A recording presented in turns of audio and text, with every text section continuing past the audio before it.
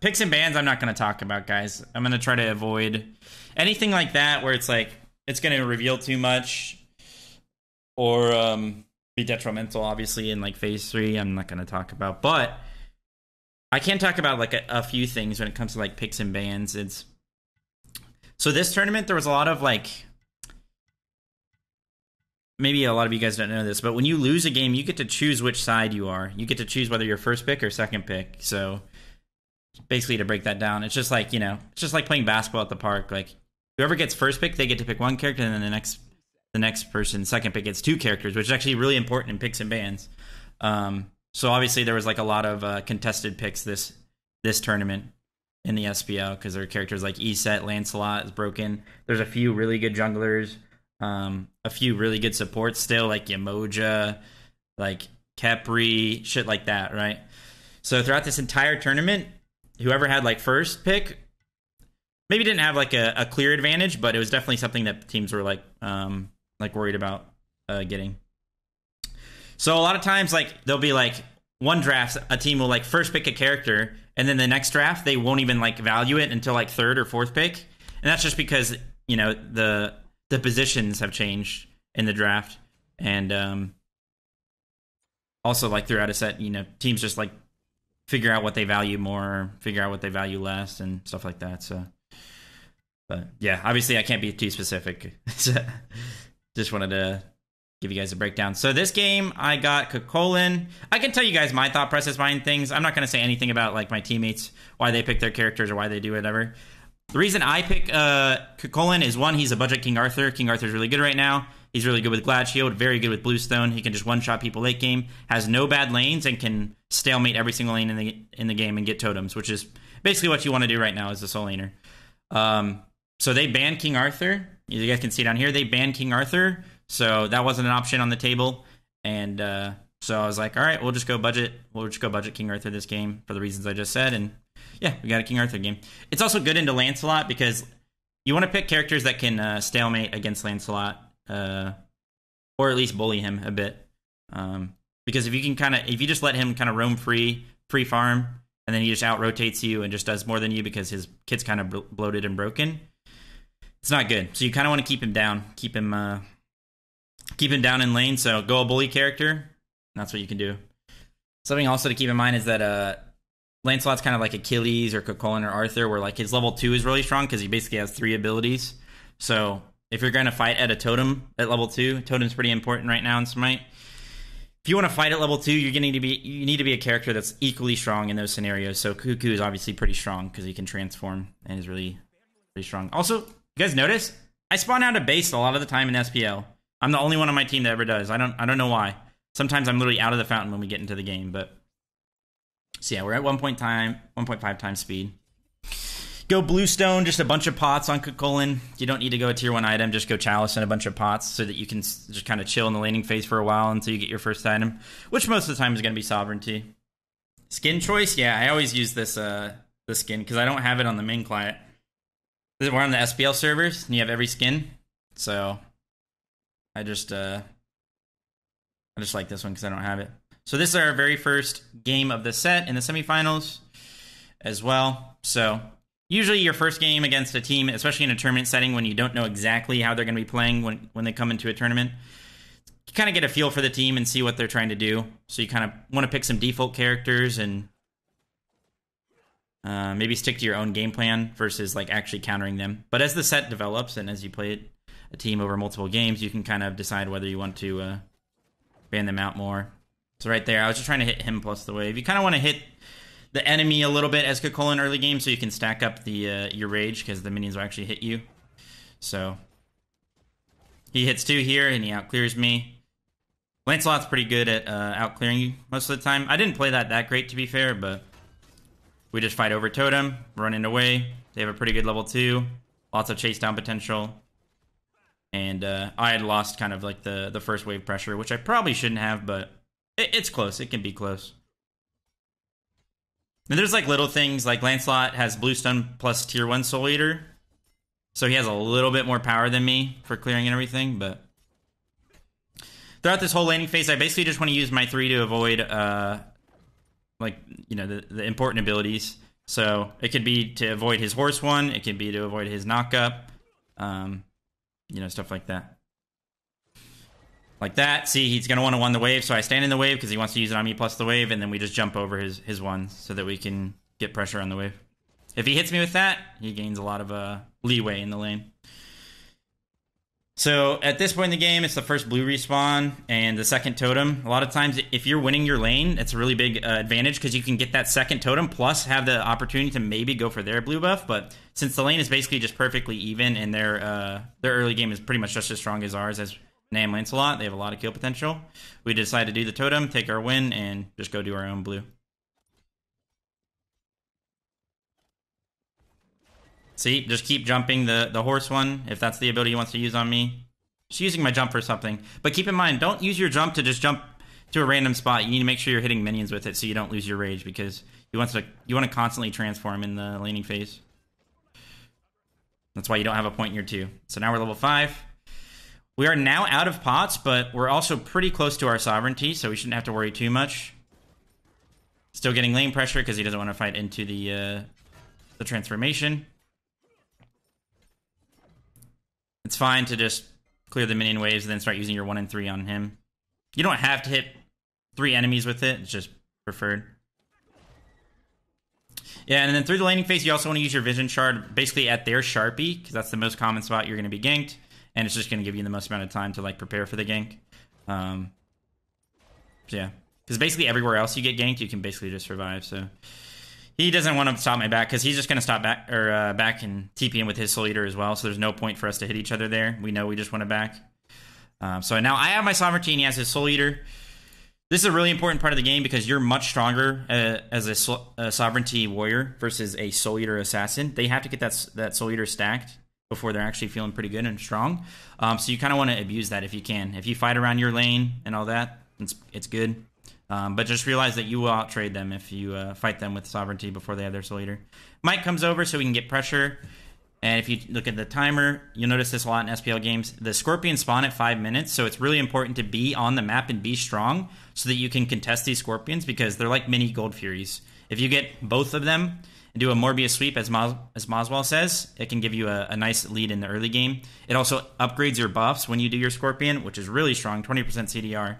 So I'm pretty sure this is the first team fight of the game. So let's go ahead and do 1 times. Mike uses his E-Mural to secure Scorpion, which is really good for us, but because of that, they're trying to chase him out. I get a nice 3-man knock-up into a huge wall from Mike. If the E-Settle was actually a little bit further up, this fight would have been a lot cleaner, but I'm just calling to kill Cherno here because he's the most important target left in this fight, and putting him behind as a mid laner is really good, and he was just in front of me. It's going to be pretty easy to kill, but... so yeah, that ended up being pretty good for us. I'm pretty sure we got the Scorpion, killed 2, and I think we got first blood as well. Yeah, we definitely got first blood. We got a kill, they got a kill, and then we got a kill after that, so... Oh, did they actually get the Scorp? Okay. Well, good to look for either way. Unfortunate they ended up getting the Scorp, but... Why does this feel slow? Dude, now that it's at 1 times, it feels slower. But anyway.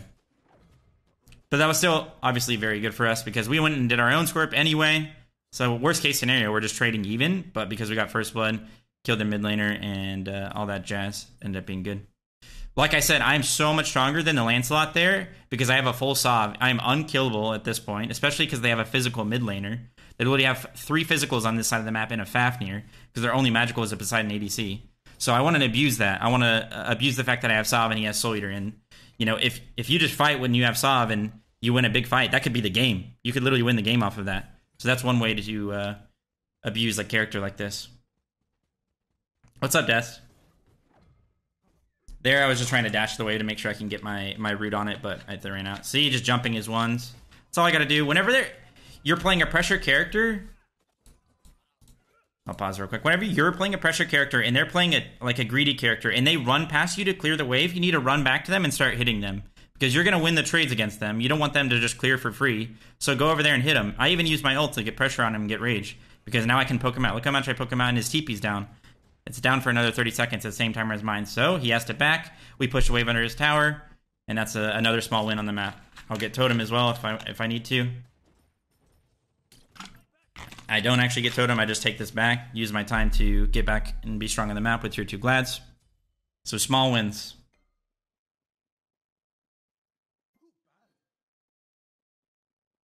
Anti-heal works against everything, but it would the upgraded Ankh wouldn't proc off the HP 5 or anything, only with the hoodie.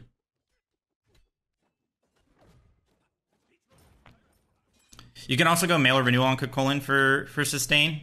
But right now, Sov into Glads is just way too strong for physical. So right here, we have good wards to call to rotations. I'm just talking to my team, communicating, pinging exactly where he's coming from.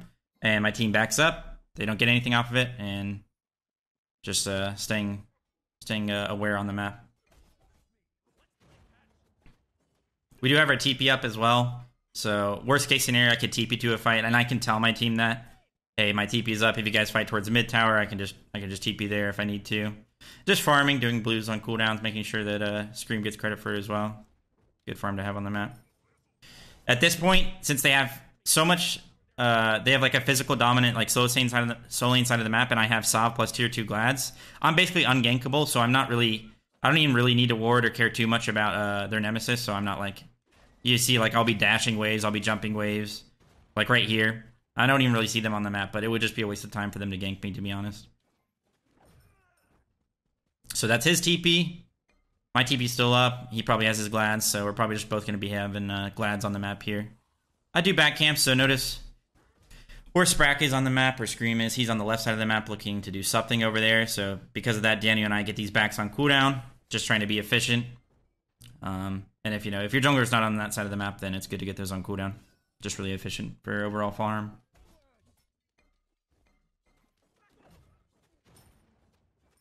Call it to my team that Lancelot's going to be rotating here. I'm just going to TP back in. They can get this pyro. Worst case scenario, they'll just all in this and get it, which they do. So that's fine. We just want to be strong in the map. They get a pyro for free. They have like a really good PvE comp, if you can tell. Fafnir with like basically 3 auto attack characters. Poseidon's really good at doing objectives, shredding them, and securing them because of his Kraken and his Trident. So because of that, like it was bound to happen that they would get some objectives here and there. Like, we just can't keep up with them a little bit when it comes to PvE. So what we're trying to do is just win the fights or use our ESET ults to confirm, like, bigger objectives or important ones. So right here, I'm just rotating over because we were going to maybe go to gold here. I don't really care about these guys hitting me. I have a full Glads and a full Sov. I'm just kind of jerking them off a little bit. That's what we like to call it. Keep them occupied, basically. Teams hovering around gold. We have ESET ult for secure. Once we get a little bit of room, we pull it. I tell them they're still too mid, that they don't need to worry. They start coming over now. I tell them that I'm coming as well. Since we used our ESET ult to secure, it's a little bit sketchy. Freaking Sprack farmed here. Go back to 1 times and go back a little bit. So we get the gold with the ESET ult. Mike's going to get all in here because he just can't get away. He's going to get stunned. He's going to get Kraken and everything. But Sprack blinks in, I'm pretty sure, and farms both these guys. Like, look how hard he owns them. We actually would have killed both if my jump was up here, but I used it to clear the mid wave and it didn't come back up. I could have jumped to this Poseidon, come back to this turn, and we would have killed both of them. But Sprack just tries to live. I make sure we get the kill on the Dardes. I used my ult just to confirm it because Fafnir was coming over and he was going to stun me. So I didn't want his CC to, stop me from getting the kill. So overall, we get gold, but 3 of us die. We kill their turn and get their Poseidon beads. Close. It should have been probably a 3 for 2. Because it's not like Poseidon knew my jump wasn't up, like he was just in a bad spot. But I'm still really strong on the map, so I can go push the mid wave, I can get these right mids, and I can go get pressure on the right side of the map and keep the farm going. So overall, we're still pretty much in the exact same spot we were before. It's just the objectives are off the map, so we'll go back. We probably could have played that better, but first game of the set, little nervous, I'd say, and honestly, Warriors did a good job punishing us. That's one way to play against ESET is she maybe can get the objective, but she's using her big ult to just secure that. So if you can fight after, especially if you can onk her and then fight after, they'll be taking increased damage and they just won't have that big ult, so you can maybe win the fight. It's because his last name is Spracklin. Lucas Spracklin, so it's called Sprack is his nickname. So I go Bork this game because look at their comp. Once again, just a lot of like shred. They have Nemults. They're going to be Fafnir stunning into like steroid plus, you know, just a Poseidon Kraken. They just have a lot. So Bulwark is a lot better, in my opinion, than like a Genji's or an Oni Hunters, because my strength in a team fight will be that I can survive their all-in maybe and keep going. It's just a really tanky item. So right here, I'm calling missing on the map. We don't really have great wards solo side of the map. He could be anywhere. I'm telling him, hey, let me just get pressure in my lane and I can rotate over. I do have TP and Blink up at this point. Once you get Blink on Kukulin, it's time to hold the W key and go Dicko mode, right? Yo, Spongy, thanks for the year-long resub. Welcome back to the Fonzo family. Appreciate it. I'm just keeping track of where Lance is on the map, using my 2 so I don't transform when I don't really necessarily want to. And, like, you know, we're basically unkillable. I see animations on that Sharpie, so I just chill a little bit because them could come over. I'm still pretty unkillable when it comes to a gank. If they chase me out forever, they'd kill me, probably. But if my team just rotated over, it'd be fine. But something you have to keep in mind is turn ults. Turn ults can always be used to win a fight by just being there when they can't be there. Pyro's coming up soon, and looks like they wanted to go for a Scorpion, so I tell my team we could actually fight this. I don't think anything really happens from this, but I see them on the Scorpion, and we don't really want to give this away for free, so I decided to get in there. I dashed the Nem. Almost catch her dash. Unfortunately, did not, though. And they dash away. No big deal. Just, we tried and go for a fight. Nothing really happens, but it's good to look for. Don't want to give up your Scorpions and stuff for free.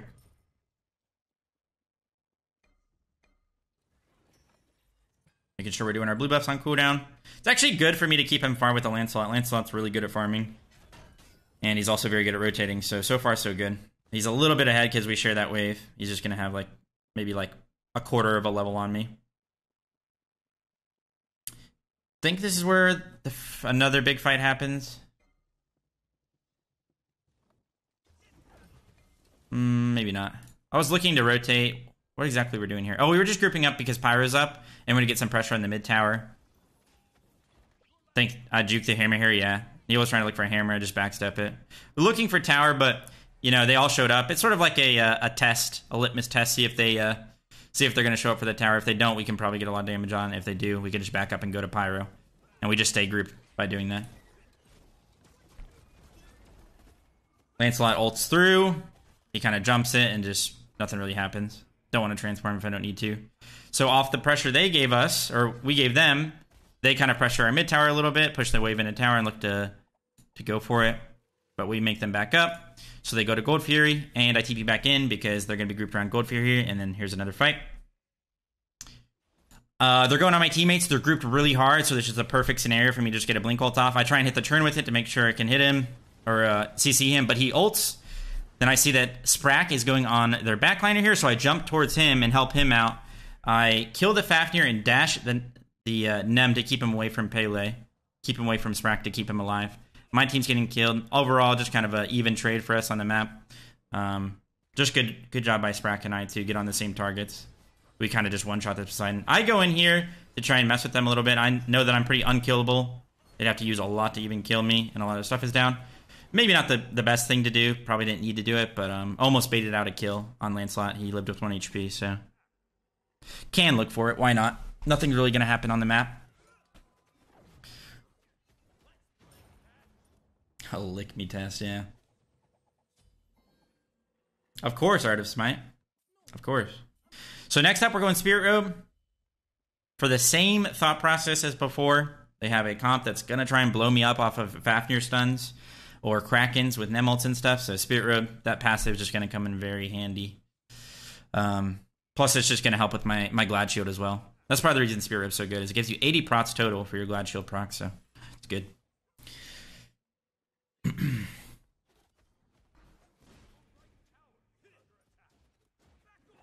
Thank you, Magic Wizard. I appreciate the 5 months, dude. Welcome back. And Tobit, thanks for the 16 months. Welcome back to the Fonzo family.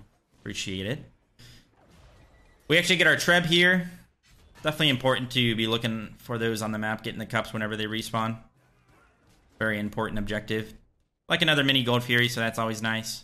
The more mini Gold Furies you can get on the map, the more you can expand on your lead or gain a lead.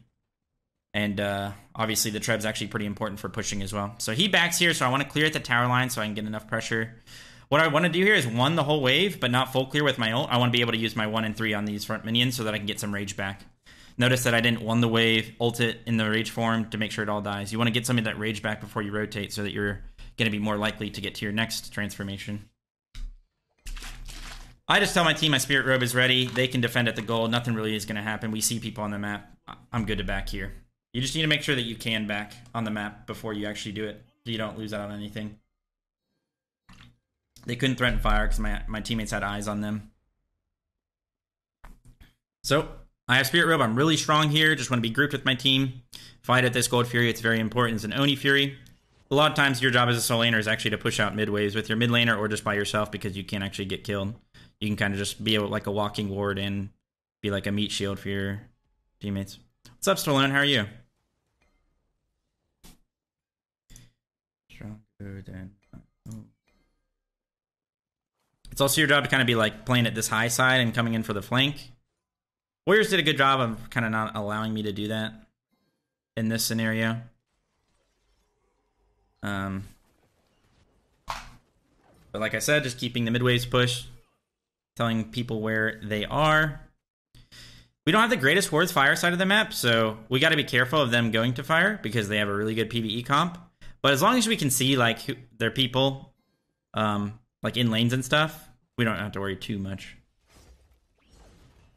This is just the first game, Maritime. Am I not on? Oh, I've been on 1 time this whole time. Oops.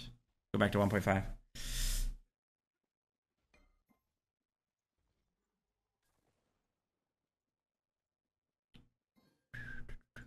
Just hovering a lot. Something you have to do when they have like this much of a threat on objectives, you just have to be around, because if you give them like 5 seconds to pull something, they're just going to take it and insta kill it.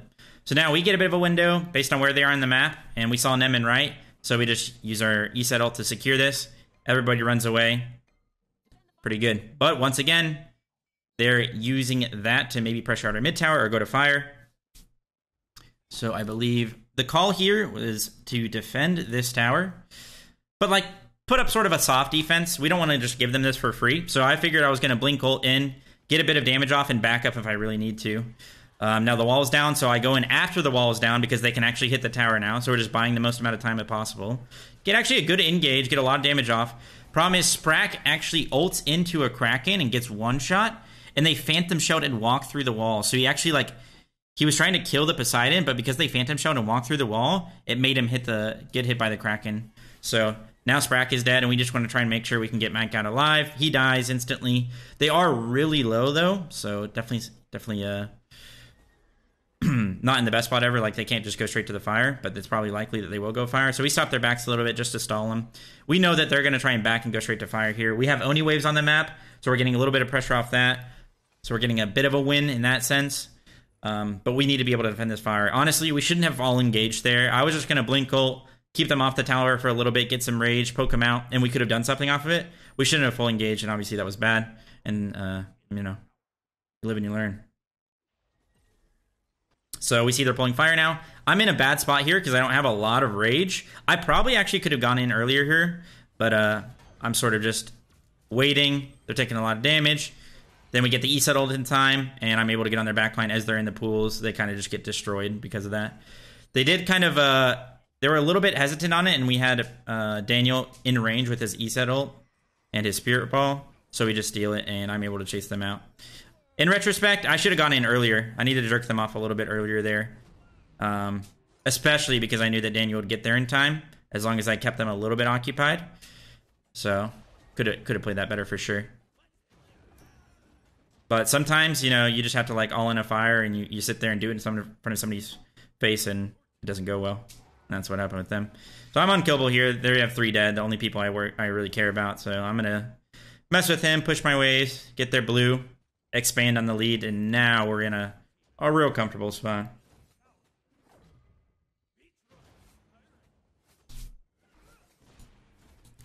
Back to 1.5.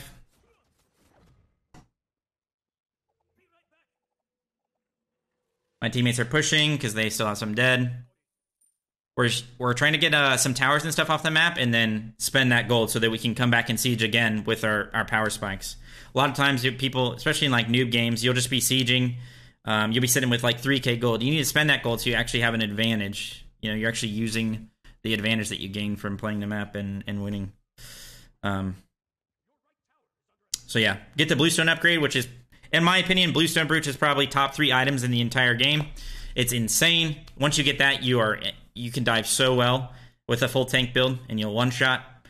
And then we're going to go Mail of Renewal last item, because I was checking their builds earlier. You guys saw me clicking tab. Just check their builds sometimes. If they don't have anti-heal, get a last item Mail of Renewal. It can be the difference maker in a team fight. Plus, more procs for your Glad Shield. More procs for your procs. So here, I'm going to be the one to first engage. And it's going to be sketchy, because it's getting late game. They have Nem ults. They have a lot of damage, Krakens, Fafnir, everything. I need to be the first to engage, though, just so I can get them off the Phoenix line, so I can make space for my carries to actually hit the structure. Honestly, I end up dying here. You're about to see. I probably could have lived if Daniel put his E settled a little bit further. Would have helped me a little bit, but is it right? I think it's maybe the next wave.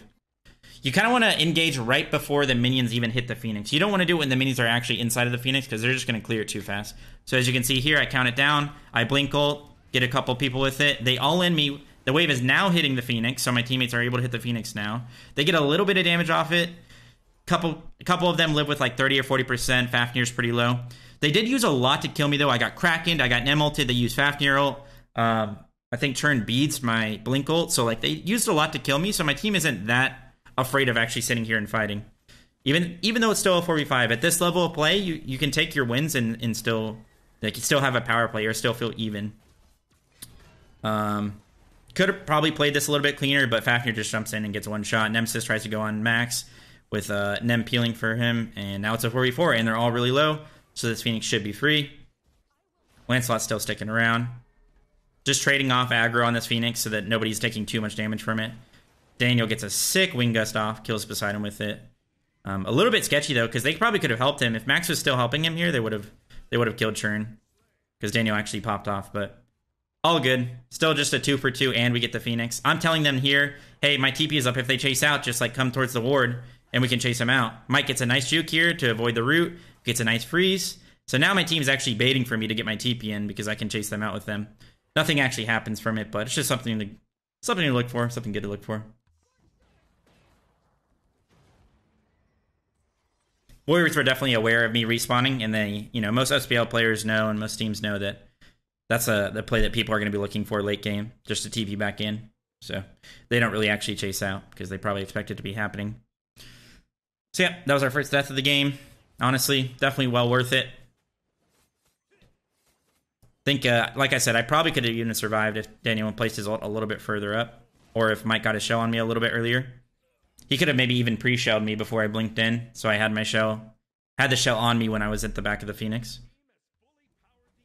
So yeah, now we have a Phoenix down, and every time there's a Phoenix down in the important lane, which is the farthest lane from the Fire Giant, all you have to do is wait. You just have to wait, somebody on their team is going to go and defend that wave, and once that happens, you can pull the Fire Giant, you can make a power play, you can fight them, do whatever you want. Now, this game specifically, they have a Chernobog, and one of the strengths of Chernobog is he can be at 2 places at once. So he can push that wave and then ult over to this fight, and they're not really going to miss out on all that much, right? So the power play isn't as crazy as it would be in a regular game, or other games. But I guess that's kind of also part of the reason globals are so strong. So see, turns in left. So our power play isn't as crazy, but it's still there. He's not going to be here right away, and they don't have like auto attack damage like on the front end of a fight that we have to worry about, which is good. He has to ult into the fight, which can be bad for him. Yeah, Blake, thanks for the 6 months in a row. Welcome back to the Fonzo family. Appreciate it. So, go 1.5. I actually don't remember what happened this last fight of the game. So we pull fire here. I get some wave pressure right with a Treb. Nobody's going to go defend that. We get a lot of damage on the fire, and we have E-Set ult, so we're always going to be the ones to kill it. We just have to worry about the fight after. They onk us and try and fight us, which is what I was talking about earlier. I just realized I'm at 1.5 times speed. So right here, we're just trying to peel back because we're the ones that got the Fire Giant. I want to keep my teammates alive. So I run to my teammates first because they're actually not getting hit by their backline for the most part. So I don't need to exactly dive the backline right away, but because he gets a nice Spirit Raw, I'm transforming. I'm like, all right, I'm going to switch targets to the side and make sure I kill him. I wanted to make sure my dash my auto would kill. So I made sure I used my dash. And we wipe all of them. Both of our carries did die, but we have a Phoenix down. I have Bluestone, which honestly is so troll because as a tank, I actually probably do the most damage to the Titan because Bluestone Breach just has so much damage to it. So we kill the tower on the way. We just figure we'll push this wave as we run to the Titan, and we don't actually have to kill the Phoenix to kill the game, to kill the Titan and end the game. So we just run past it and end there. So usually you want to like completely just dive the backline in most fights, guys. But like right there, because we got the Fire Giant and my team's trying to get away, I just want to try and peel. And I can peel by diving their backline, but they weren't really... The turn literally ulted to my backline. So their backline is in my backline. So what am I supposed to do? Well, I'm just going to try and do the most amount of damage possible and be in the middle of everybody. Trying to absorb some damage. And, you know, I got a nice ult off to knock up the turn. It ended up killing him. And then, because the Fafnir and Poseidon were grouped up, I ran to the Poseidon and just chased him out and killed him. So sometimes it's not always right to just sit there and run at the carries. You know, sometimes you do want to be grouped with your teammates. It just kind of depends on the scenario. It also depends on where the enemies are in the team fight. If they're diving your backline, well, you better chase them out too. So yeah, that was game 1. Especially because of this next game, which I don't know if we're gonna... I mean, we can watch it. You guys want to watch this rat game? Honestly, I was pretty happy with our draft. I was feeling pretty confident going into this game. A lot of unlucky things happened this game, I'm not going to lie. Yo, Spawns, thanks for the Twitch Prime sub. Welcome to the Fonzo family. Much appreciated. This was my worst game all tournament. I think, honestly, it was probably my only bad game all tournament. I think I played every other game pretty well. But, I don't know. Something was off about this game. I was missing a lot of abilities. I missed like 4 ults, honestly, that I should have hit, and I usually do hit. And I think this is the first time I lost on Rat in like a while, I'm pretty sure. Actually, I lost on Rat to the Kings when we had Sino as a sub, but I don't include that. I mean, we can go through it a little bit. I'll show you the main parts of the game that went wrong. To be fair, one of the biggest problems this game was I actually think Rat's not too bad into Lancelot, but I was just losing the trades really hard to Nika. He was out-trading me in a lot of these scenarios, so they just had a lot of pressure on this side of the map that they otherwise would not have. Like, if I had picked any of my other characters into Lancelot, he would have had no pressure. I'm talking... I think they banned Arthur every game, but it could have been Arthur, Achilles, Colin, even like another warrior, like Osiris or something, Bellona. Any of those characters, Lancelot wouldn't have as much pressure, but I was just getting out-traded. I was not hitting my abilities, and that was a big reason that this game kind of went south. I want to find the one play. When I say I played this game bad, I rotated actually here because it looked like they wanted to go for red buff. This could have been a really good start to the game for me because I could have gotten a kill and like accelerated my build, got to my acorn quicker. But I think the Warriors knew that maybe I was coming over based on how we were playing, and they all just ran away. And they ended up getting the red anyway. So maybe if I could have gotten there, I could have gotten a good start at the game. But see, I'm already getting out-traded here. Getting poked out. I'm a little bit behind. And then the main problem, the really bad play for me was... I think it's about to happen. We're actually not in that bad of a spot. I ult a little bit late to get to my blue buff here. I should have ulted earlier, and I probably would have secured it over Nika. But we at least forced his ult out there, so not too bad. But his ult's a lower cooldown than mine, so not that worth. I at least have my acorn here. I sell my ward so I can get a mana pot to make sure I don't go without my blue, because you actually are pretty mana hungry as Rat. So not in too bad of a spot, but where it goes really wrong for me is my first gank. We actually get that Scorpion, and they use Hunbat's ult, so we're chilling. We just make sure we don't get killed on the chase out.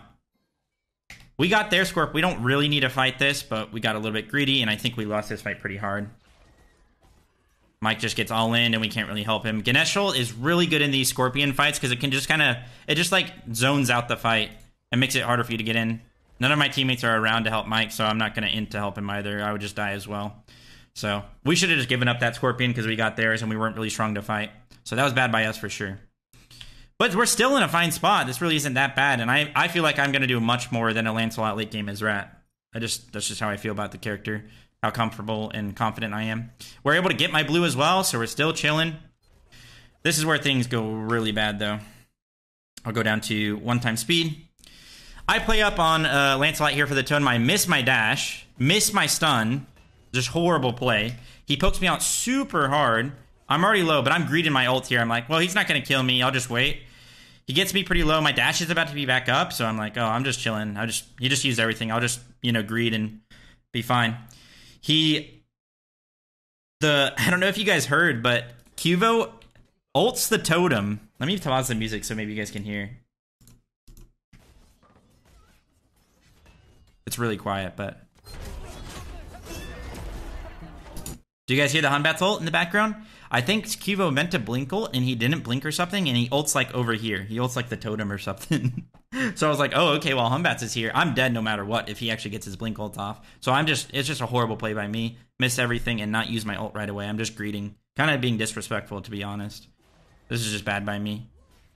And then I ult late, and I'm just dead by that time. I could have maybe even dashed out if I just used that instead. But I'm probably dead there no matter what, just because I didn't ult early enough. That was just kind of disrespectful by me. Should not have done that. So that's where it goes really wrong. That was a really bad death by me. I'm pretty sure they do get pyro off this.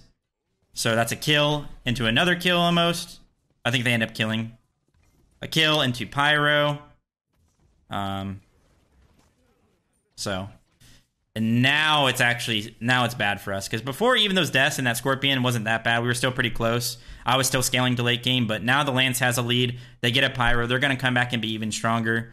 And that's where the game gets a little out of control. And the other point in this game that's really bad are the bounces. Oh, these goddamn bounces. Oh my god, here it is. So I have my Acorn and Soul Eater fully stacked. So we actually do a lot of damage to Lance here. I have Pele coming over, so I'm kind of baiting a little bit to let him go on me. He gets some good damage on me. I get my stun off into a knock-up. He ults it, which is still fine. We're fine. Still pretty low, but we're able to do a lot of damage to him. I can TP back in. Hun comes over, gets a nice ult onto Scream. Scream has to use beads. He bounces it, and it bounces. It hits Sprack, bounces back to this minion, then goes back to Sprack. And these are all like max distance bounces, by the way. And then bounces all the way to me, and I'm just dead. In the moment, I was like, maybe I can dash. I was thinking, no, maybe I can stun him right when he TPs. But it's just too fast. The auto comes out instantly, and I'm just dead. And that's when I knew, okay, this game's fucked now. Because usually when I play Rat, I just get loose. It's really hard for me to get ganked. I just make rotations to mid fights or duo fights. And here it is again. He blinks over the wall, bounces off Mike. It follows Scream. It threw his Pele ult all the way towards the speed buff, and he gets his TP off into him, and he dies. So honestly, just really good mechanics by Cuvo, with a little bit of luck, but all good plays have a little bit of luck, to be honest. And yeah, it happens. So now they're about to have like a 3k lead. They're about to get another Pyro, which is going to be up pretty soon, I think. They're actually on their Scorpion. They got pretty poked out by doing our Scorpion, so I call, hey, my TP's up. This is probably our only chance here. We should maybe take a fight. They're kind of weak. They used a lot recently. I'm going to TP in. Let's try and go in on them. So I go to them. I try and land on the Hunbats. He uses V, jumps over the wall. I just start hitting the Ganesha because Max is on him. I miss my stun. Like I said, this was not a good game by me. I pre-beats the 2 so I can kill the Ganesha. And I'm like, well, if I can kill Hunbats here, it actually isn't too bad for us. But then Heimdallr shows up out of nowhere. So now the game's practically over. Heim just shows up out of nowhere, and they just have a really good lead from ahead, or a really good comp from ahead, and they have a big lead. They can do fire at this point. We're down 10-1, about 4k, about to be 5k. They're going to do pyro again. Just not good. Just honestly, bad mechanics from me this game. I don't know what it was. Usually I don't play like this on Rat, but had a rough one. It went down. And like I said, what I want to do on Rat is get loose, which basically means like avoid fighting in my lane and walking over and ulting over to fights, or proxying, forcing rotations to my lane and just ulting out and wasting their time. But I didn't do any of that this game. There was a lot of fighting towards my side of the map, and I didn't really get to use my rotation prowess to actually like impact the game.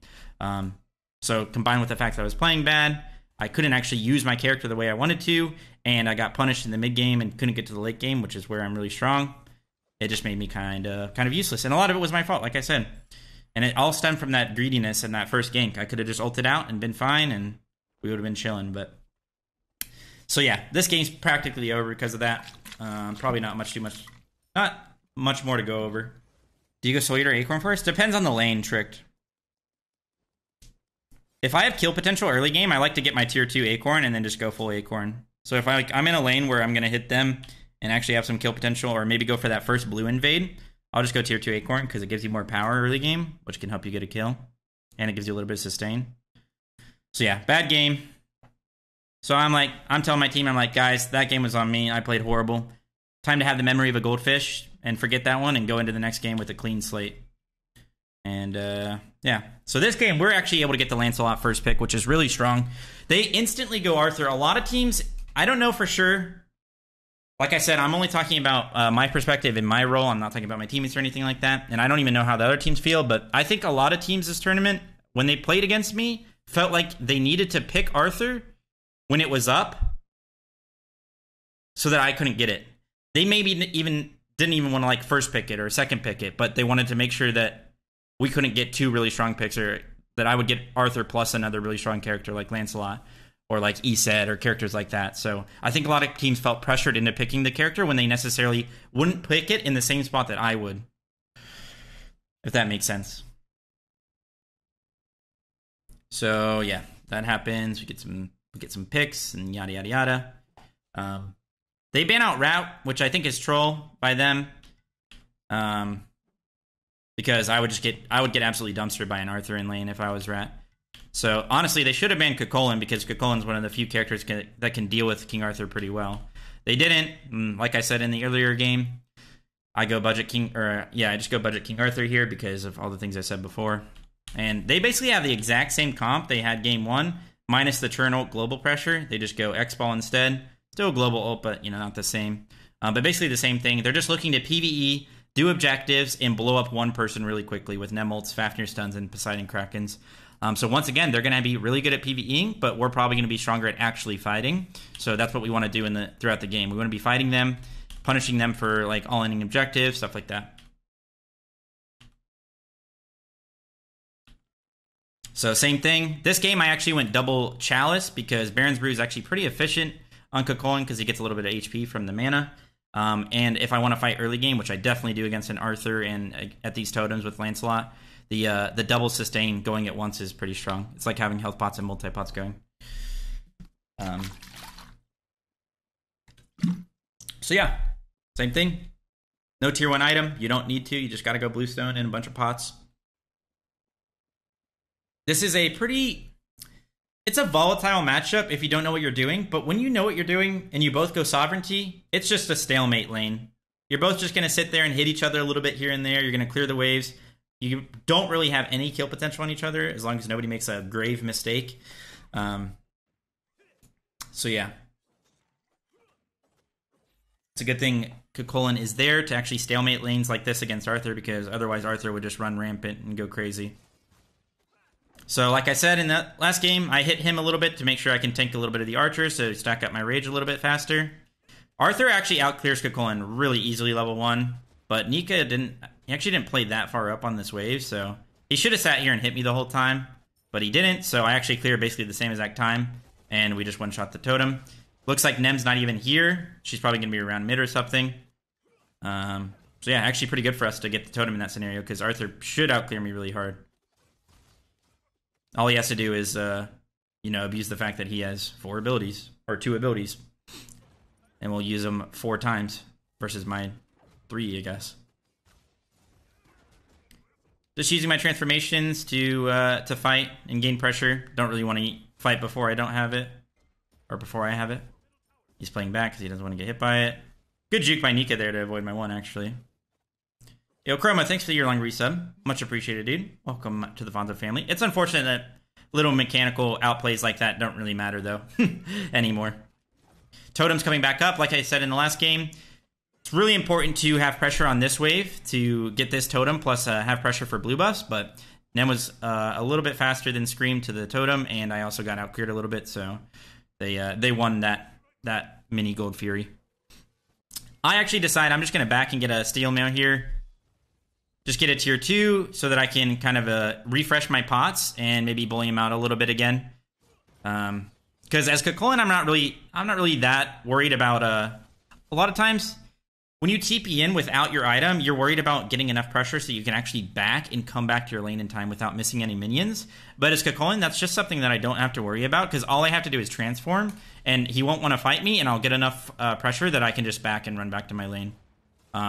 So we actually poke him out a little bit because we TP'd in with fresh pots and a fresh tier 2 item. And now I just decide I'm going to maybe zone him a little bit, try to make him play up so that he doesn't get enough gold for his sovereignty.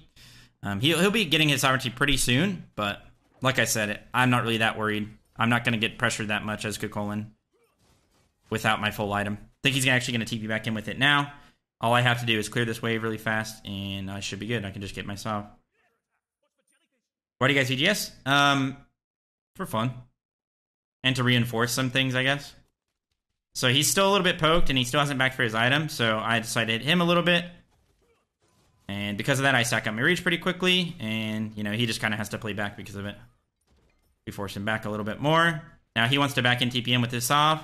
So because of that, he just now got his back off. My abilities are coming back up. I'm going to hard push this wave so I can run away and simply back for my sov. Because we have enough pressure and Sprack's already on my blue, I can just go to my blue, pick that up, and then back for my sovereignty. And even though I TP'd in early, and I maybe should be punished for that, nothing really came from it. Just because I'm aware of my matchup. I have enough knowledge about the matchup where I can just chill, use my pressure when I have it, and there you go. He maybe gets a slight XP lead off this if he sits here and zones the minions, which I think he did a little bit, so, but not that big of a deal. Small wins like that do not matter these days. Because Kama got nerfed like a ton, Dalrash. He doesn't get played anymore because his ult's on a 1,000,000-second cooldown. So yeah, like I said, slight XP lead on him, but it's all good. Just tanking these minions because the minions do no damage to me, especially when I have Sov and a fresh set of chalices. Nice gank by Scream to punish the Poseidon ADC. They get a first blood on him, which is really nice. That's fine for him to use his charge ult on me like that. I just group up the wave with my charge ult, or my rage ult. I start hitting the tone, but I back up because I don't have abilities up, and I don't have enough rage where I want to sit there and fight that. Because his charge ult's going to be coming back up, so I just get out-traded really hard there if I just sit there and eat all of his abilities. So instead, I run and get the cup and do the back camps with my mid laner, like I said in the last game. You just kind of want to do those bad boys whenever they're up if your jungler's on the left side of the map. Now that I actually have some rage and my teammate is around, I hit the totem a little bit. Sprack's on my blue, so I was like, alright, I'll come do the blue real quick. He also goes to his blue, so I'm pretty sure I can still get the totem here, which I do. So small wins. I ward for a gank because I am a little bit killable to an Arthur plus a Nemesis. That's just, you know, Arthur has so much setup for ganks, and Nem ult will shred me down. But so we play up and we transform because that's when we're strong. He's pretty low mana, which we recognize. It's a problem I do not have to worry about as Kukulin. So I'm just playing at his tower line because I have a ward. I have the enrage form. He's low mana. I see the Nems over here, but I don't care. I don't give a fuck. In fact, if she ganked me at this point, it'd be good, because my teammates could come over, I would bait long enough. So we're just playing up at tower line with our pressure, abusing the fact that he's low mana. TP's back up, and we know his is as well, so because he TP's in early, and I still have a health chalice that I can use, I can get some pressure here, do totem, I can do some like farm on the map, get another wave, and not really have to worry too much about a gank. I can actually greed my Glad Shield, so I'm pretty sure that's what I end up doing. Get another totem for my team, still basically full HP, use my chalice because I only need a couple more waves. Plus my blue buff, and I'll have my Glad Shield. Yo, Matt Hatter, thanks for 7 months in a row. Welcome back to the Fondo family. Appreciate it. I think Nico could have done a better job there to just, like, hitting me. Because, just to poke me out so that I can't sit there and greed my Glad Shield, because he's the one who TP'd back in and wants to be strong. But because he didn't, I basically get away with... murder here. I have Mike rotate over just to make sure I can secure my blue, just in case they want to invade it, because they have the power play and they have a ward on it, but they end up not doing it, and I can back after this wave for my Glad Shield and TP back in, and be very, very strong once again, because once again, they have 4 Fizz, or 3 Fizz on this side of the map, plus a Fafnir, because their Poseidon's their only magical, and he's their ADC. Yo, thanks, Blake, for the 45 months in a row. Welcome back to the Fondo family. So now I'm the strong one because I TP back in with my power spike, so I start hitting him so I can poke him out, and it's just that simple. It's a game of who's strong at the time, basically. Thanks again, Blake. So I guess we're gonna fight over Scorpion here. I'm stronger. I'm gonna out rotate because Arthur has to back. He doesn't have his Glad Shield, so I rotate here to look for something. X-Ball ults, don't really know what's going on. Only person was Fafnir. I call to do the Scorpion here because Arthur's never going to be here. We have pressure because we push them out. So we get a Scorpion for free. Could maybe considering Pyro here, but we don't really have like the greatest burn for it at this point. And you know, we're a little bit poked, so we just want to do our own Scorpion, do the Morbius sweep, and we get both Scorpions, which is really strong. And if we just get out here, it's a win. So I'm just trying to peel for my team. I actually get a lot of damage on X-Ball here because I'm able to hit him with every single ability. So I'm calling to my team, yo, I'm on X-Ball, I'm on X-Ball. We push him out. I go back to my teammates because I'm not going to catch that X-Ball, and these people are out of position. We kill Faf, get the X-Ball to get out of the fight. So we turn around and go for the Arthur. Huge outplay, just a really smart play by Daniel here. He flickers past the Arthur because we know he's going to try and charge ult away. So he catches the King Arthur charge ult. Really sick play by Daniel, and we kill Nika because of it as well. So just kind of trying to, we got to win there. So all we have to do is back up. But if the enemies are going to overextend and make a bad play, we're going to punish them for it. So that's what they did. I get a nice ult on the X-Ball, push him out, come back to my team and peel because those are the only people left in the fight. So we push solo together. Get a wave under tower. Nem's probably going to soak that up, which is fine. Still going to get it under tower, which is good. Just doing our jungle together. Always doing your blue buff together because it's just generating more XP on the map. We didn't do Pyro right after because we want to make sure our waves are pushed. Waves are really, really important in Smite, and it would have taken a while. We used a lot there. It just was like, wasn't in the cards. We can always push waves, get pressure, and come back and be strong again because we have a nice little lead now. You know, we can do the exact same thing when we come back and get wave pressure. So.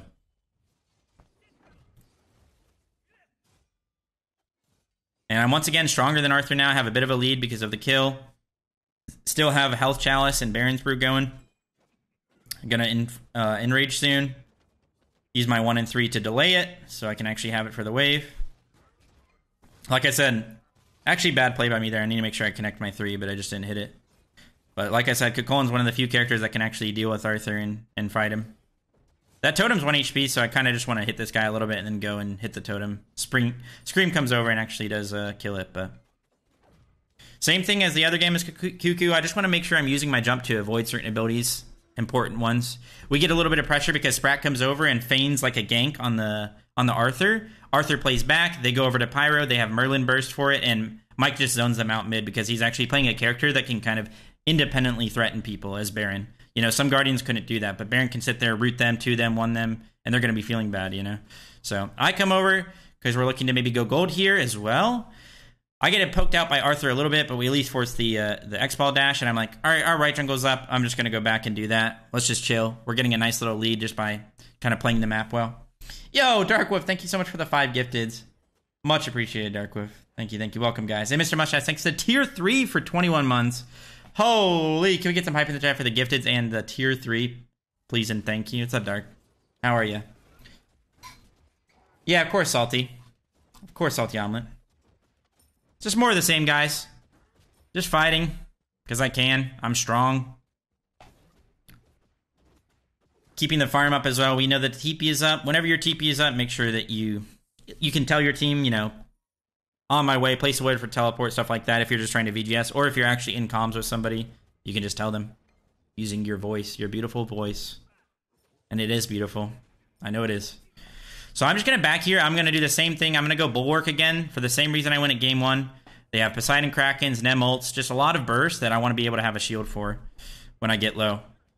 So as you can see, I TP'd before the Arthur. I get wave pressure before the Arthur. So because of that, I use my pressure to do something. I tell my team on my way, I say I'm going to rotate before the Arthur. Let's do something here. Let's get this shit, right? Let's obtain this bread.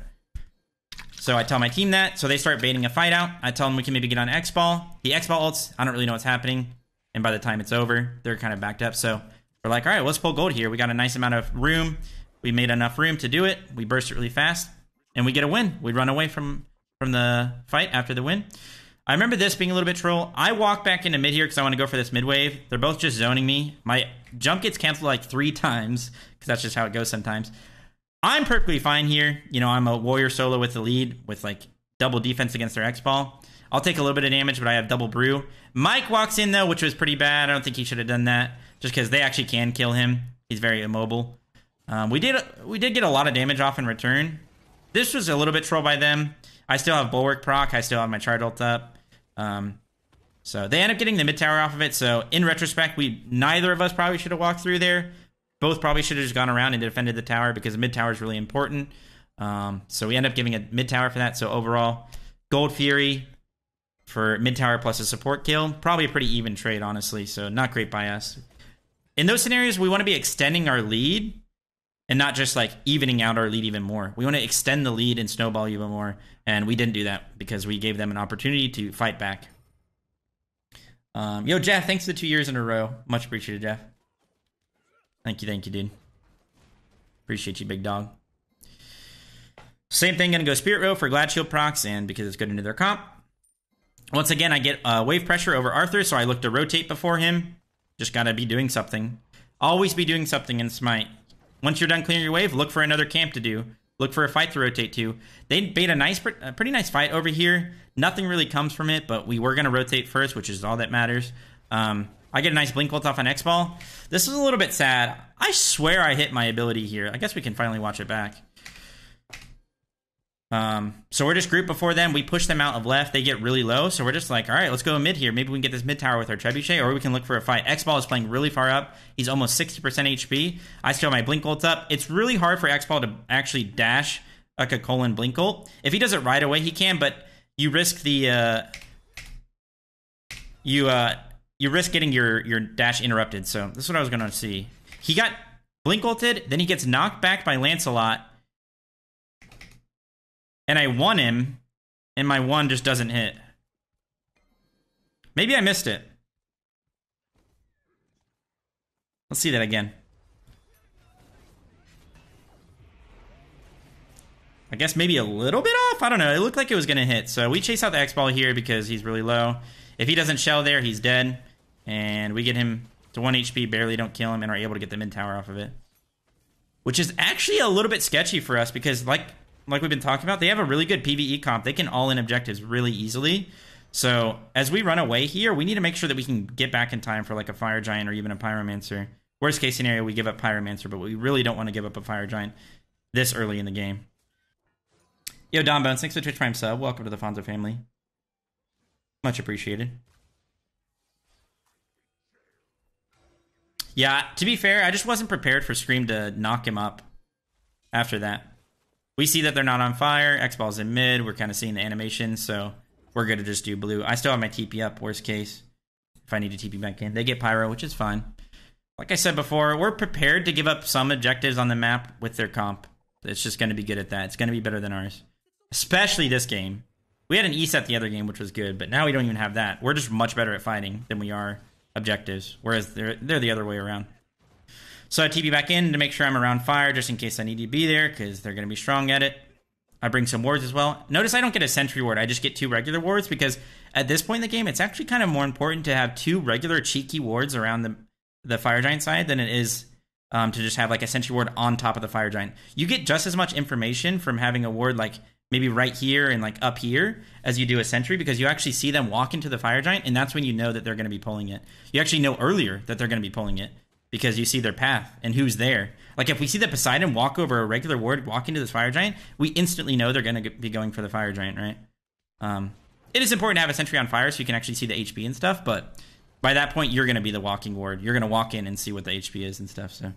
Plus, they're just going to D-ward. If they're trying to go fire, they're going to bring a sentry. They're going to sentry the Fire Giant, and then now you have no vision. So you want to have some cheeky regular wards. So we get our Spirit Row, make sure we buy our Power Spikes. Honestly, this is just a grief play by Sprack. He sees a Poseidon, he gets baited really hard because their entire team is there. He sees a Poseidon, so he's like, all right, I'm going to go on him. He just guns it down. I'm pretty sure he said in comms, like, go, go, go, Poseidon, Poseidon. And Max was like, It ended up being bad. Max dies for it. They both die.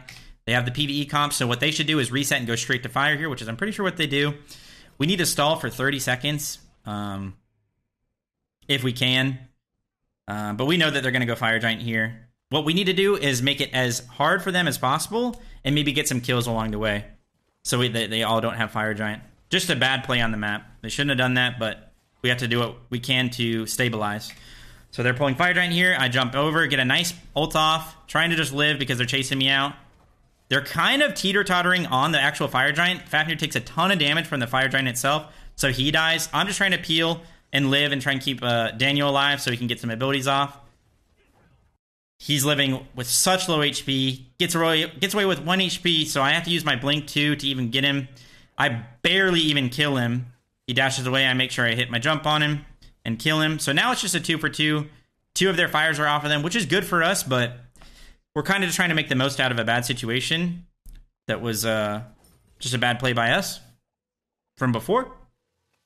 So, honestly, not too bad. So now we're just trying to stabilize.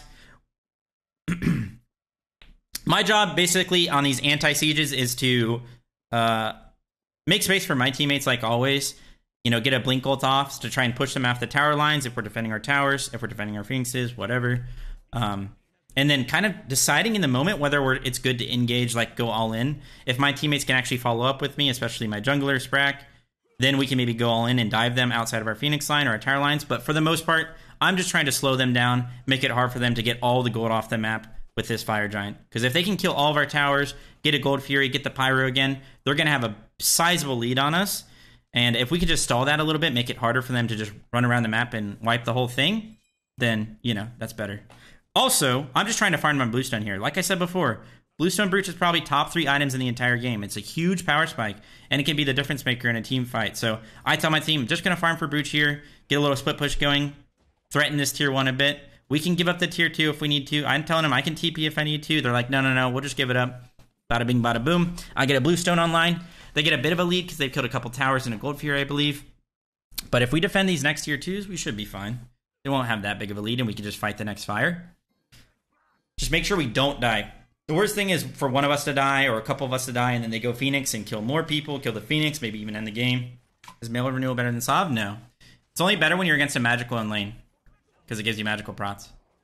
And, but if you're against a physical jungler and a physical soul laner, Sov is much better. But you can go both. So they get that tier 2, but we slow them down a little bit. They didn't get the mid tier 2. They ended up getting a Pyro as well. So even though we were in the lead by about 2k, now they're in the lead about 4k. Not really that big of a deal at this point in the game. What's most important is that we're XP-wise still pretty close, and we are getting to our level 20s because those level 20 power spikes are really important. And yeah, as long as we're close there and we're matching their starter item upgrades, we'll be fine. Especially in my role. If a King Arthur has an upgraded Bluestone and I am sitting on regular Bluestone as a Colin, I'm going to be so much more, or I'm going to be so much less impactful than the Arthur in the team fight. So as far as my role goes, I just try and match that. Go on this Dem a little bit here, poke her out, because she goes in the greedy way. Unfortunately, I'm not playing a character that can pop Magi's very well. I have to use my ult to do it, or be enraged. So yeah. Now we're just going to try and make sure that we're at this Fire Giant. It's going to be my job to be kind of like the first person in, second person in, depending on how it goes. And all I really want to do is blink ult their Poseidon. That's the main target, their Poseidon or their X-Ball, and just chase them down because I have so much kill potential on them with this full build, with the Bluestone. So I'm just kind of being the first one in, looking around, trying to zone. I get a nice ult off. They actually all-in Mike there, and Mike is really tanky at this point. So I just peel back, try and stay with my team, because if I dove right there, based on how much damage they already did to me, they would have just killed me. I would have just inted. So I peel back, we kill a Fafnir. Sprack gets a huge Lance ult off. My blink's still up, so I help him dive because he gets like a 5-man Lance ult. Unfortunately, we're kind of like tanking fire here, and I just realized we'll just watch it back in 1 times. We're kind of tanking fire, so that kind of didn't help. So Mike and I are just being the first ones up because we're the tanks. They jab Mike and all in him. You could tell that this was their game plan, even from the other game. They started wanting to use a CC, whether it was like a Fafnir Stun or a King Arthur jab, into Nemel, into Kraken, and to try and one-shot somebody. But it was really bad for them to choose Mike as their target, because he has Lono's Mask and is just really tanky. So I'm just trying to peel, make some room, buy some time, get my rage off so I can come back and, you know, decide what we want to do. I push the Fafnir into my team. We basically just one-shot him because we have an Artemis. Because of that, they all group up trying to help out their support. So Sprack just guns it down through all 5 of them, almost like fucking, I don't know, Rengoku just slashing through, right? And he gets a 5-man Lance ult, gets a ton of damage off. So I'm like, all right, I can help Sprack now. He kills Dardes. I'm like, my blink's still up. I can just kill this Poseidon. Bada bing, bada boom. And we just win the fight off of it. Honestly, we win the fight because they make a bad decision, which is just something that just happens, you know? You gotta take advantage of your enemy's mistakes. It's not always you being the proactive one. So right here, he doesn't want us to do fire, but with him being alive, it's actually pretty sketchy for us to do fire. So I'm telling my teammates, I'm literally telling them, like, yo, bait me. I'm trying to back, because I actually do want to back, because I can TP back in, and I can pull the fire, and then we'll be fine. But I also know he's going to try and stop my back, so I'm like, all right, bait me, we can kill him. He dashes there, but he wants to stop my back again, And Daniel sees him, so he's like, all right, I'm just going to go kill him. So Daniel dashes in and kills Nem here. So Cubo did what he needed to do. He needed to stop my back so that we couldn't pull the Fire Giant. But because of that, we used it against him and baited him, and we were able to get a kill off of it. And now, because they're all dead for so long, and they stalled us, we actually can get fire for all of our team. It's not enhanced fire, but we can wait for our teammates to respawn, and then we can give the Fire Giant to them. So we all have Fire Giant, all 5 of us, and we'll feel pretty strong about that. So we just get it really low. I'm telling Max here, Fafnir will never get here in time, just based on like the game sense of knowing when he respawned and how long it would take. I'm like, he's never going to make it in time, don't worry. So we just keep it low, wait for us to respawn, and boom. Now all 5 of us have fire. I can farm up to my Mail of Renewal here, and I can have Mail of Renewal for this siege. Once again, they have a comp that's not really going to be good at having anti-heal, because they have an X-Ball mid. He's not an ability-based hunter, so he doesn't really go brawlers. They have a Nem jungle who can't really go brawlers if she wants to go a good auto-attack build. So I just go Mail of Renewal last item. So, just doing our job this game, honestly. Haven't really done anything that crazy. Haven't really popped off. Just doing my job, staying in front of people, being a good frontliner, making space, killing people when I need to, and sometimes that's all you gotta do. Especially when you have really good teammates like me. So yeah, I can be the human ward right now, just walking around looking for people. I'm basically unkillable. I would die eventually, but if I can bait long enough, my team would just kill everybody. So right here, my TP's coming up in 20, and their Nem's trying to split push. I don't want to give her a free Phoenix in mid, so I back here, and I say the Nem's backing. She gets her back off. I can TP in 8 seconds. All they have to do is wait. They don't need to start a fight and just wait for my TP to be up. And instead, we just decide we're going to go mid and get the towers, get all this gold off the map, and spend it. So yeah.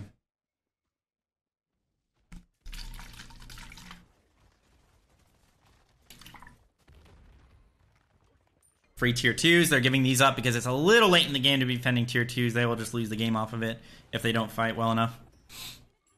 I think they kind of soft defend this one, but it's just so hard for them to play up into a Baron. Mike's just going to spam his abilities. One wrong move by them, and somebody's getting sucked. So we're just getting all the gold off the map. We do the towers. We get the Scorpions. Get the Pyro. We can come back with that movement speed. And now what we want to do is basically just get wards on the map for the next Fire Giant and be really strong. As long as we're not going for another Phoenix push, which I'm pretty sure we don't. I don't remember. Oh, yeah, we don't. We're just playing up, maybe looking for a Phoenix. Maybe they make a mistake and we can kill somebody. We can get a Phoenix. I don't know. It's also good to just push them back so they can't get a bunch of free wards on Fire Giant side of the map. Yeah, we keep them back, and then with that pressure, we push them back, and then we can walk back towards the fire once it's respawning. We go get a reset on the red buff to see when that respawns. And, yeah. That's basically it. Just kind of keeping them under their Phoenixes, keeping them scared. So even though they do get back up to this Fire Giant, we didn't give them enough time to get, like, double or triple wards on the map, you know? So, get Cups because we're really close to our Trebuchet, and a Trebuchet could be the difference maker in a siege. So definitely important to get those. But because Fire Giant's spawning, and once again, they have a really good objective shred comp, we need to be grouped here. Daniel needs to come over. Everybody needs to be here, because if not, they're just going to one-shot this Fire Giant. So now we start playing up because we're in the driver's seat here for the most part. They're just a little bit better positioning right now. But we're still the ones with the lead, and we have the momentum going into this fight. Daniel gets stunned here by Jab. So they're kind of trying to do the same thing, blow up somebody off of a stun. So they end up cracking Daniel. Daniel gets a nice Aegis off, but because the Poseidon is trying to follow up off the CC, the person they CC'd was a tank or a squishy target. They feel really inclined to actually go in on this fight. They get a nice Kraken that's Aegis, but because he's so far up, Mike can get a really, really good Baron ult off. He just sucks off Vote for so long. So he gets his nice suck off. I'm like, all right, this is my time to go. I get a huge Blink ult off. I'm absorbing so much damage here. The X-Ball is not hitting anybody important. Poseidon hasn't hit anybody important besides the Kraken, which was Aegis. We kill Poseidon. I see that Sprack's dealing with the Arthur there. He was fine. I'm trying to help out my team chase if we want to do that. Look how much I'm healing Baron, by the way. Did you guys see that 23? That was for my Mail of Renewal. So they can't chase out anybody over there, so I'm like, all right, I think Sprack calls me to help him out on the Arthur. Sprack has Void Shield is here as well, I'm pretty sure, so he's just a little bit tankier to the Arthur. He doesn't get one shot. So we kill 2 people. We're kind of low, but we have a mid-wave, so we're deciding to go mid-Phoenix here and then back to Fire and get enhanced, and that should basically be game. We're going to have a Phoenix down with an enhanced Fire Giant at this point. That's just GG. So, honestly, another really good engage by Mike. Mike's just kind of putting on a montage as the Baron. And good stuff by Daniel, obviously, to click his Aegis button. Yo, Obama, thanks for 3 months in a row. Welcome back to the Fonzo family. Appreciate it. Yeah, I mean, Kukulkan's just really good at chasing out Poseidon. Like, it's just really hard for him to do anything. Both of the games, I was Kukulkan and he was Poseidon. I was just eating his ass. I was just farming him, chasing him out. So I'm the one tanking here because Mike's actually a lot better at zoning his Baron. Like I mentioned before, he's actually threatening with his abilities. He can do them from range. If they step up, he can just start ulting and they're just kind of screwed. And then Lance is also a little bit better at zoning, especially when my ult is down and I don't have a lot of rage. Plus, I actually kind of want to be the first person hit fire because my Bluestone hits a lot harder when it's full HP. Because Bluestone is based on their current HP. So, when it's full health, I can hit it with my 1 and my 3 and then it'll do like 1k to it. Each. This is the point where Mike is playing really far up. Poseidon's out of position. He gets a nice suck off and he just solos him. Like I said, he's actually threatening in these zones. The problem is, I'm pretty sure Daniel flickered in, so he just insta-dies because he gets gone on with his flicker down. I try and make sure that Max doesn't die here. He's really important at this point in the game. The most important person on the map, probably. Maybe Merlin could be argued. But because X-Ball is playing pretty far up and I can jump on him and get some Bluestone procs on him, I decide to chase him out. My blink's still up. Max is actually calling to fucking back up here. He's like, guys, just chill, back up. And I'm like, no, fuck that, I'm going in. Kill Dardes, and I can chase these boys out as well. I'm unkillable to these bozos. We kill 3 of them. We have minions going to their Titan. I have Bluestone, which means I can one-shot the Titan. Chase out and them barely don't kill her, but this gives us enough of a window to just walk to the Titan and end the game. All we gotta do is keep Max alive, and I can take the Titan for a little bit. I could have TP'd back in here, but I don't even need to do that. We already have minions on the Titan. My Bluestone's going to do a lot of damage to it, and Max has Oboe, and Oboe's just going to go out absolutely dicko mode here. I'm just, we're just calming right now, talking about whether, we need a peel or whether we're good. He's like, nah, we're good. We end all day, and that's that. And that's game. We end the game top damage, 5-0-7. Even though the slash line, everything looks good, top damage looks good, did I do anything really that spectacular that game? No. Just did my job. I just did my job, and because my teammates are also doing their jobs, it's just good team play. And yeah. Barely outdamaged Daniel. 813 player healing mail renewal, baby. So yeah, now we're up 2-1 in the set. We're up 2-1 in the set, and this puts them in a weird spot going into this next game because they just lost with Arthur. This is the second game I played Kukulkan where I just popped off. No, popped off, just like did well, And so now it's just kind of a weird spot picks and bans wise for them, I think. Where like, should they play the Arthur? And because of that, like I talked about early on in the stream when we first started, I'm not going to go too in depth about picks and bans and stuff. But as the set develops, I'm getting a third pick Arthur now.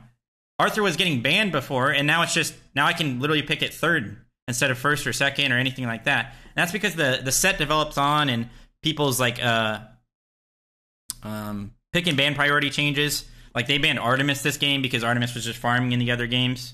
Here, I'll show you guys. Artemis banned now. Kind of changed their priorities, and because of that, I'm able to get a third pick Arthur. And if I'm able to get a later Arthur pick in a draft into a counter matchup, that's just GG. That is just GG.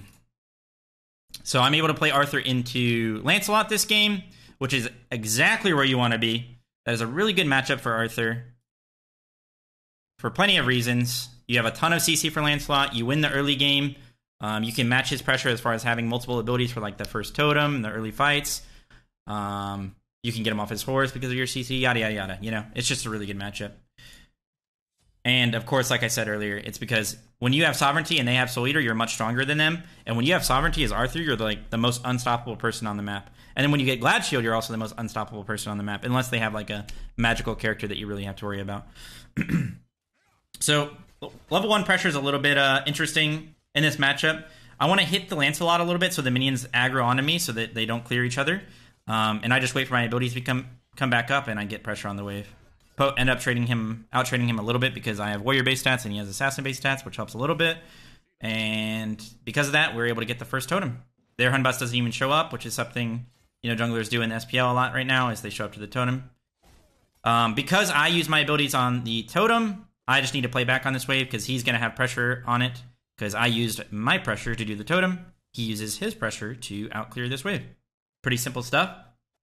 They actually get a kill in mid lane. They kill Dardes, get the first blood, which is just huge. A Nem with first blood is just, it's not GG. You can definitely come back from it, but it's definitely putting you in the right spot. I'm getting my abilities back up. Gonna be a little bit careful here because I actually don't full clear the wave. I basically always get 2 points in my 1 now as Arthur. I very rarely ever put a point in my 3 these days at level 3. Having 2 points in your 1 is just so strong because you just full clear. Especially if you hit the archers with the close damage in your blue 1. And like the other games, that second totem is really important, gives you pressure. Or that wave, it's really important to get pressure because you can do the totem, you can do the Sharpie, you can go to their blue if you want.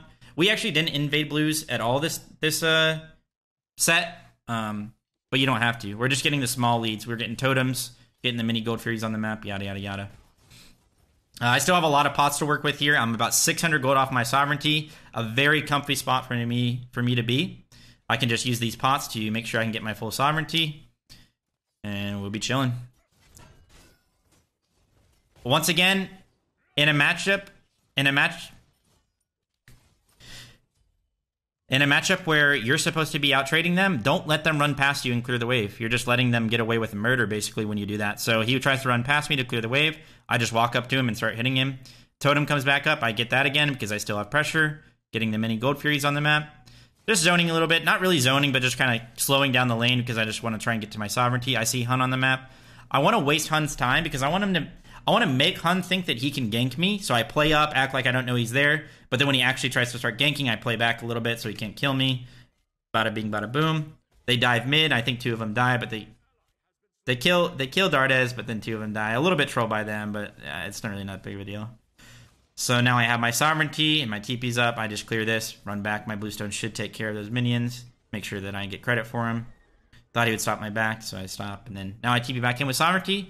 And like I said, this is where you really start to jam it down Lance's throat because he has a Soul Eater and you have Sov. You're just much stronger and you're in a better matchup. Just do my blue. Take too long for Sprout to come over. Make sure I keep getting these totems when I can. I don't want this guy to free farm this wave when he hasn't backed for his Soul Eater. I want to make sure that I threaten him at least a little bit.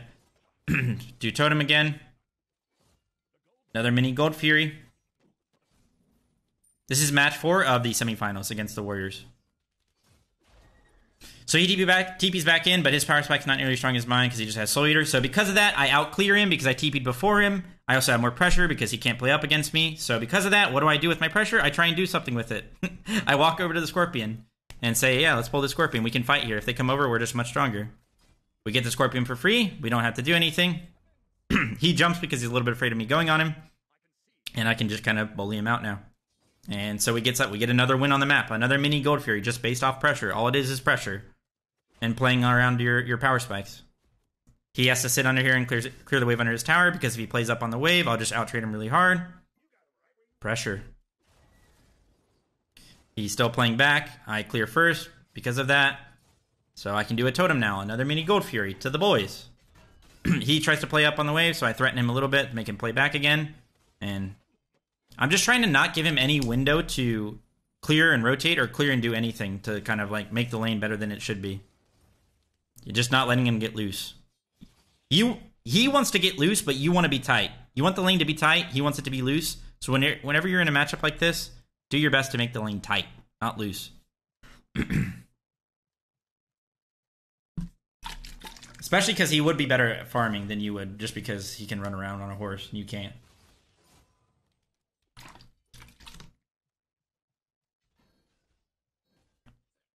So he tries to clear the wave, so I kind of threaten him and run at him a little bit, get him off his horse. Just kind of mess with him a bit. Totem came back up. I tell him that Lancelot could be coming mid, so they just careful on the rotation. My team's aware of it. I get another totem. And look at the lead on the map. We're up 2k right now, which is pretty good. Pretty sizable lead this early in the game when nothing really has happened. I get a ward on their blue, just see what he's doing, see if it's up. I say that Lancelot could be coming over, but then he shows up, so we're good. Keep trying to mess with him in his tower line so he doesn't get any like pressure to rotate. Get a little bit of poke on him. He should have a fully stacked Soul Eater at this point, so it's not nearly as valuable. But once I get my Glad Shield as well, I'll be stronger than him once again. So now that he has Soul Eater fully stacked, he's probably stronger than me. But once I TP back in with Glad Shield, I'm stronger. I also have a gold lead, so I'll have my Glad Shield before he'll have his. So there's going to be like probably like a minute or 2 minute window where I'll have a Glad Shield over him, and it should just be good. I think he comes back here with just tier 2 Glad Shield, I'm pretty sure. Surely. Based on the map state and everything. And everything that's happened. Yep, he's only got tier 2. Yep, there it is. Tier 2 Glads. So, I need to abuse that. I have a Power Spike over him. So it's time to poke him out. Missed my one there, which was bad. Keeping him at tower line, still good. Place this ward for a gank. Not that they could kill me if they ganked. They really could not, but just good to know that they're there. Sometimes the ward isn't for you, but for your teammates to know where they are on the map and whether they want to counter gank. I actually get a lot of poke off here with my jab. A lot of times having your jab instead of your charge ult's better when you're tower lining people, just because you can actually do something with that. So now we're up 3k because we're just playing the map more, getting the totems and everything. Get a nice win in right, I'm pretty sure. They killed Heim. And now they're just gonna... Oh, this is the kind of weird play. I rotate over with my pressure. We decide to pull a Pyro, which we do end up getting, I believe. They just can't really contest it. We're just so much stronger in this fight. They really cannot fight this side of the map. I still have Glad Shield over Lancelot, so I'm just much stronger than Lance at this point. We also get a tier 1 tower in duo, but Max and Mike both die. They kill the tower and they kill Heim. Heim actually took like 2 freaking Treb shots or something. It was so troll, but they end up killing Heim. Even if they hadn't have killed Heim, this still would have been a net win for us on the map because we got a tier 1 tower. We got Pyro. I got wave pressure again in my lane. I walk over. We get a bunch of mid tower damage. We go to their back camps. We get their back camps. I think we get a blue buff. So all in all, even though they killed 2 of us from behind, which is good for them, because of the state of the map and everything else we got on the map, definitely a net win for us. We're actually almost up 4 or 5k now. Probably like 4k. So definitely a win. Lancelot goes on Sprack here. I come over, get another wave under tower, poke him out once again, and this is just really bad for them. Another win on the map. We get another totem. They chase us out because they want to punish us for our transgressions, but there aren't really any transgressions when you're playing the fucking king, baby. I walk over, say, hey, if anybody wants to mess with us, you have to come through, daddy. Silly Neilmaz here. I start body blocking him, slow him. This is where they lost the game. They instantly lost the game here. 4k down at 12 minutes is pretty bad, but it's not unwinnable. They lose the game here because Max goes back to dual lane, solos Heim. Daniel solos Dardes because he transforms into Lancelot and chases him out and kills him. Through the Hunbats. The Hunbats is there.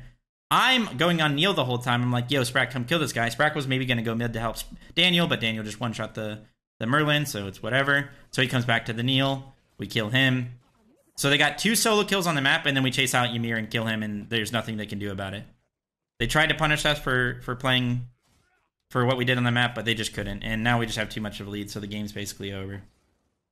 So we could watch the rest of the game, but you're not really going to learn all that much. Besides how to not throw a 6k lead, 5k lead, whatever. But yeah, game's basically over. Keep getting the mini gold furies on the map, which is like the totem. We've probably gotten like 10 totems at this point. I don't think they've gotten a single one. So that's obviously a win. And that's basically just from the matchup pressure. We have 2 tier 1 towers that are really low, so we can get those. I'm going to TP mid here because I have Blink now. I can make a play. We can maybe even go Gold Fury. I have a charge ult, so I'm just around my team. Don't really care about my lane as much anymore. I've done what I needed to over there for the most part. They do get the red buff, but we get a mid-wave under tower. Chase them out because we want to pull the Gold Fury. Ymir's out of position. We could chase him all day just because we have such a lead. We get a free kill on him. Now we can go back to gold and do that. I'm unkillable. I can play in their fucking Phoenix line. Doesn't matter. They just can't kill me. I have a full Genji's now. The only way they could have killed me before was with a magical character. Now, Merlin, who takes a while to get online, he's definitely not at that point yet, and now I have a full Genji's for him, and I have a bunch of CDRs, so... So yeah, we get the Gold Fury. We walk over. It's actually good by us in Discipline. We could have gotten their mini Gold Fury, which is the Scorpion, but we just got a big win. We killed Ymir, got the Gold Fury. We're not really that strong in the map, and they're all here. We just run away because of that. And because I'm unkillable, I'm just the walking ward. I'm walking around, seeing who's over here, seeing what I need to do. I'm telling my teammates, I'm like, they can't kill me. Don't worry. It's really important to communicate to your team if you're like in comms with them. Like whether you're in I was about to say in struggle, but in like a bad spot or not. when you have a lead like this and you know what you're doing, you're kind of never in a bad spot as long as you don't int. So you can kind of flex your muscles a little bit and kind of make it really hard for the enemies to play the game.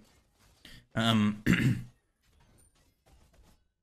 that Lance is on that. Mike comes over here because we just want to kill this tower, so it's good to have your teammates around if you're actually trying to do something like that. We can get this tower and rotate over and do whatever we want. Go for the Scorp if it's still up. Look for a fight. We could even dive their mid tower, which I think is what the play is going to be. So whenever you're trying to dive a tier 1 mid tower that's at this point in the game, it's your job to be the first one in, especially when you have Blink, because you want to be the one initiating and getting on them. So I call here, let's fucking dive this mid tower. Their Merlin's going to be here. I have Blink charged up. What I like to do most of the time is I like to Blink knock up first, because a lot of times they'll beads. If you Blink knock up, they'll panic and they'll beads right away. And if they beads that, you can simply just wait and chase them out with your charge ult. Or if they don't beads, like right here, I get a nice auto cancel off into a knock up. Since he doesn't beads, I just take him into the air. He beads now, he wastes it. I do a lot of damage with my charge ult, and he ends up dying anyway because we chased him out. Does he end up dying? He doesn't end up dying, but we kill everybody else. And we just chase out the people in front of us. Just as simple as that. I can't die even diving that tower as long as my team is around. So we kill 3 of them, and we have a wave in mid, so why not? Let's get a 16-minute Phoenix. And like I said, this game is just over at this point. The rest of this game is basically just going to be how not to throw.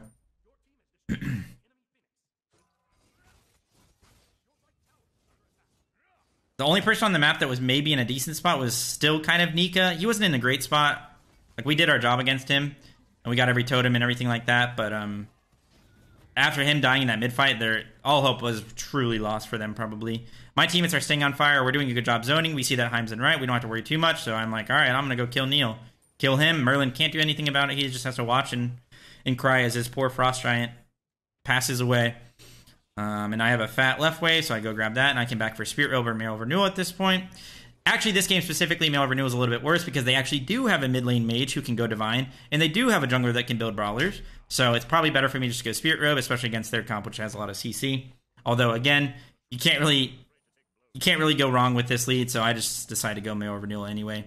But like I said, in retrospect, Spirit Robe's probably better because they have a Brawler and a Divine, and I'm pretty sure I said that right then. I clicked tab, and they're like, yeah, probably shouldn't have done that, but... Once again, with a lead like this, your job is to be the first one in. So a lot of times, especially if a mid Phoenix down, you can just walk through this Phoenix and get in the nook, as we call it, this little nook area. You get in here and threaten them like that because you're kind of just in between. They have to worry about you. It's a lot easier for you to actually walk in. You can get behind them. So I'm literally behind them at this point. It's 18 minutes in the game and I'm playing behind their Phoenix. We insta-kill Ymir. There's no way for him to really play the game right now. I get a nice blink knock-up off once again. Don't have the charge ult, but we're just trying to kill people in front of us. Heim does TP away. Just trying to pressure him out a little bit. Thought we might be able to kill off my stun, but teammates weren't in range. And now it's another Phoenix down, so... Honestly, really not much to go off of here. We were thinking about ending, but we were like, let's just play it safe. We'll go left. Get everything off the map. We get the tower. And we threaten the Phoenix here just because we feel like we can with this lead. So this was actually a little bit troll by us. A little bit sketchy, to be honest. We get a lot of damage on the Phoenix. And gets a nice monkey bounce off. But they're all here to actually defend. And I don't have my blink up anymore. I don't have a charged ult or anything like that. Lancelot ults in. I'm just trying to play back because I don't have blink. I can't really go in. I'm just waiting, trying to get charged and everything. Hitting people that are in front of me, just trying to frontline for my team, absorb damage. We kill Ymir because he's in front of us, and I can just stun him. And now Heim's kind of like the odd one out, so we go ahead and chase him out. I missed my 2 here. This is actually really bad by me, a little bit sketchy, but we're at a point in the game. We're kind of laughing in comms and trolling a little bit, which we shouldn't have been doing, but this game was just unlosable. And I type in chat, LOL, so troll, because it's just unlosable for us, and maybe a silly thing to do right there, but gotta have some fun, you know? And yeah. That's basically it. We're killing everything on the map that's up that we can because we have such a lead that they cannot walk up. They kind of are in a bad spot here because they basically have to defend this Fire Giant. They have 2 Phoenixes down. This one's going to get insta-killed when we come back. If they just give up this fire, there's nothing for them to defend besides sit under their Titans, so they have to actually walk to this fire. And because they're just playing up, I just hit the Ymir because he's kind of a free kill on the way. Stun the Hun Bats as he's there, and we win the game.